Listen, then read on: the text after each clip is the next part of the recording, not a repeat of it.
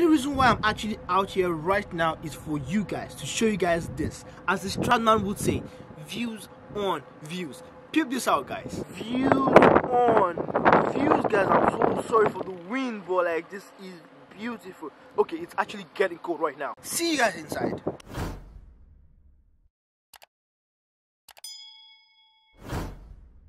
What's going on, guys? Welcome back to the channel, and my name is Solomon. For those of you that are new to the channel, please do not forget, to like, subscribe, and share. If you have any questions, any comments, please drop it down in the comment section down below, and I'll be glad to answer those comments, guys. How are you guys doing today? I hope you guys are doing good. I hope you guys are doing okay. I'm actually really pumped today for some reasons I'm not sure of, but anyways, I'm actually pumped today. Today we're going to be talking about student housing for international students. So I've been getting messages about people wanting to like come to Canada to like school, and they're actually finding it difficult to like find houses, like apartments where they can stay for the meantime before they not actually get like used to the environment. So I actually want to like help people out there that actually want to actually come here and school. Now you can actually find these houses by yourself. There are places online that you can actually find by yourself without even paying anyone to actually help you out with searching.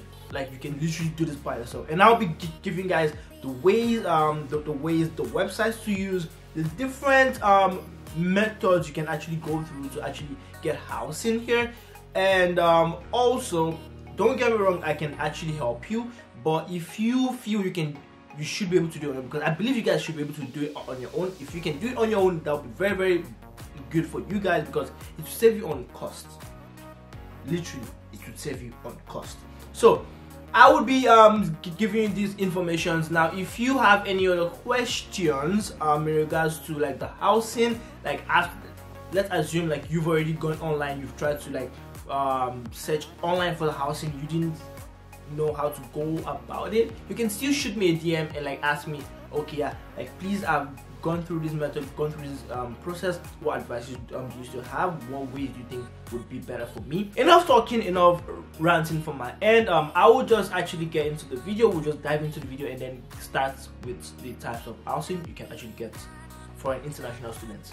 Let's go. So there are actually mainly two types of housing for international students, on campus housing and off campus housing. Those two. Now on campus housing, you know, we won't be able to like go like broad into it, because obviously it's not a broad thing, it's literally simple. It's on campus housing. That means the school would provide housing for you and you have to pay for that. It's going to be like attached in your school fees. At times you can actually pay for it separately, at times it comes in your school fees. You can actually check out the website for the school to actually get more information on campus housing, but I will try and give you some like tiny bits of information about that right now. Now for off campus housing, now that is actually wide. Now there are different types of housing for off-campus housing, and different ways to actually apply for that housing, which is also some information that I will give you right now. Now the only thing is I won't be able to like go deep into the various website or ways that I can actually find those houses right now. I might be doing that in some other videos, but I would let you guys know when those come out. So for now, let's actually start with the on-campus housing. Okay, so on campus housing, right? Now there are advantages of living on campus, such as first of all, you're very, very close here to your classes. Also, you're very close to like the school amenities, like the libraries, the gym, and easy access to your professors, even though you can like call them, I guess. Also, you have 24/7 support for like the school, for things you need school-wise. Like you have that support like available to you like almost like immediately.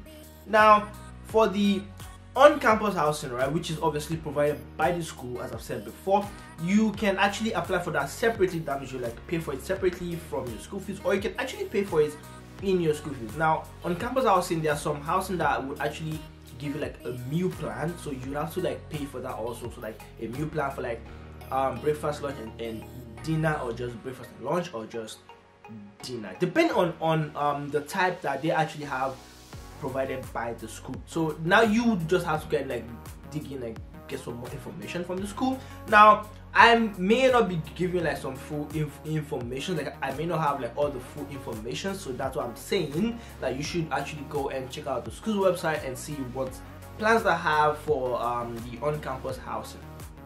It's that simple. You know what, yeah, in this life, yeah, you have to enjoy yourself sometimes, you get me, yeah? So now let's talk about off-campus housing, right? Off-campus housing is a situation whereby you off the lights to the campus, so it's called off-campus housing. Jokes. That was all bad jokes from my end here. Anyways, so now off-campus housing, it's more like you're living outside of campus.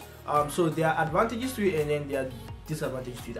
I might not highlight like all the advantages and all the disadvantages, but I'll just give you like tips of a little bit of what I know. Now, advantages of off-campus, yeah, oh my god, what am I saying? Advantages of off-campus housing is, first of all, you have like varieties of housing to like choose from. You have apartments, like there are different sizes, you have buildings, you have townhouses, you have normal houses, like there are different houses that you have, and then you have like ease of access to different restaurants and everything. Now the disadvantages on the other hand is like you're not that close to school. You might have to like commute from your house to school. The commute might be a little bit much, but I believe that like you should be able to handle it. Another disadvantage for off-campus housing is you have to cook. Is that you have to cook, or you have to go and buy food outside? If you go and buy food outside, that means you're spending money.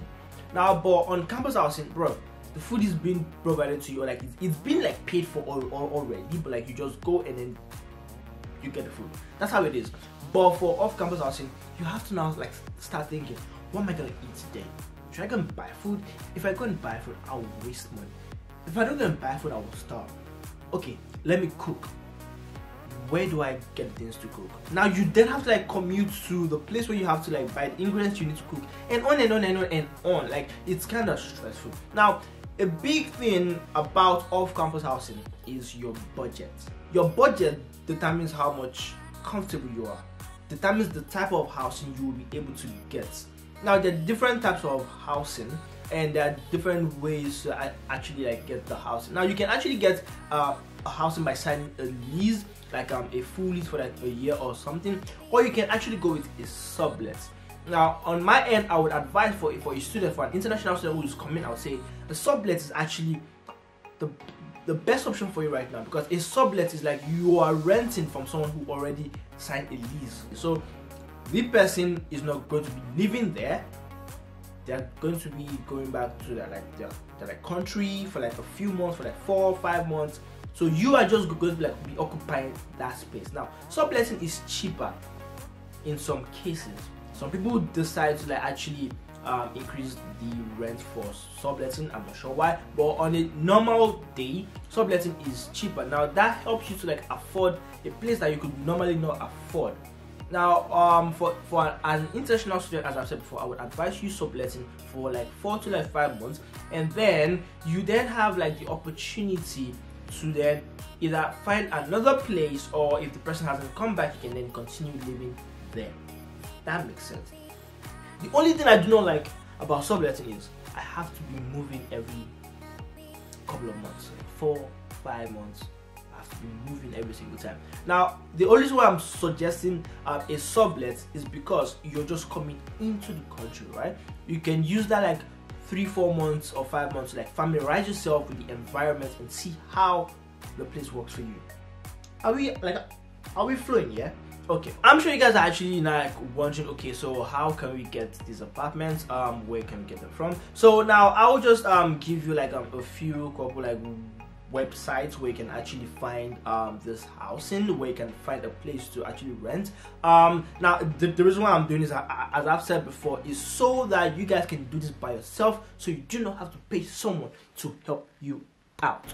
You get me? Now, the first place I would say you should check out is Facebook Marketplace.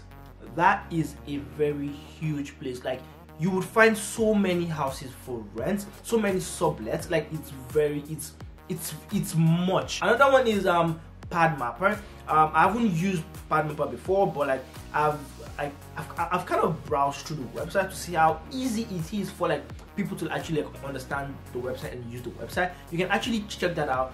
Another thing you can check out is Kijiji.com. Now Kijiji is like Craigslist for Canada, but even though Craigslist also has their own website for Canada, it's just like a place where you buy and sell things, where so people also go on that like market their houses that like it's for sale, or they want to rent it out, or they want to actually sublet it. So you can actually use Kijiji also.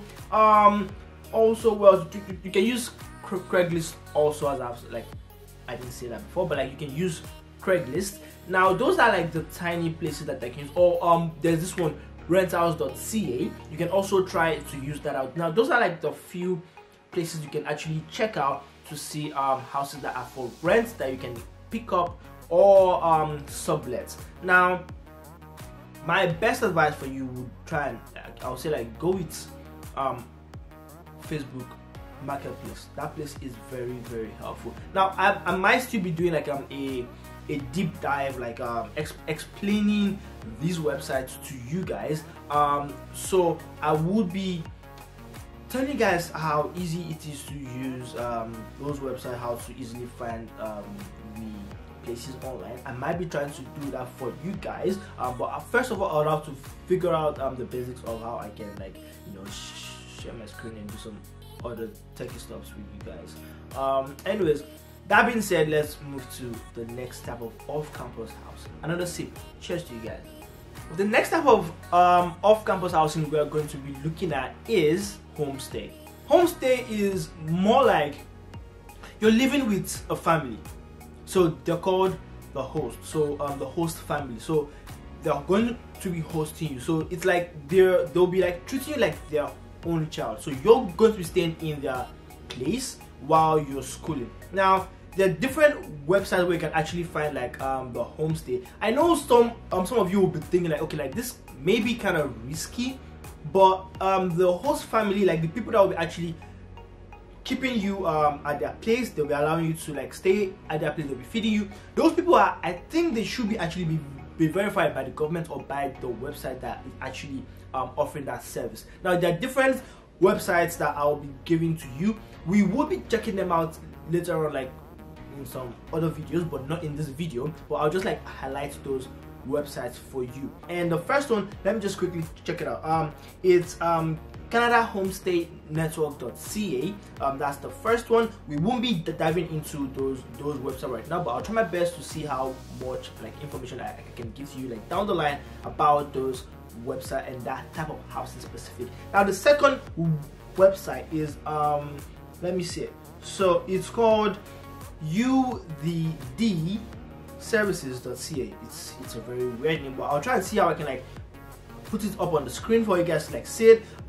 Normally it's called Yes Canada, like that's the name of the website, but like they just give their website a very odd name from their services. But anyways, those are like the two main website that I know about for like homestay. So if you're interested in like applying for an homestay, that means you're going to be staying with a specific family. They will be treating you well, I believe. I haven't done that before. I haven't had the opportunity to do that before, but I believe they will like treat you well, and also they actually do feed you. So they actually have plans.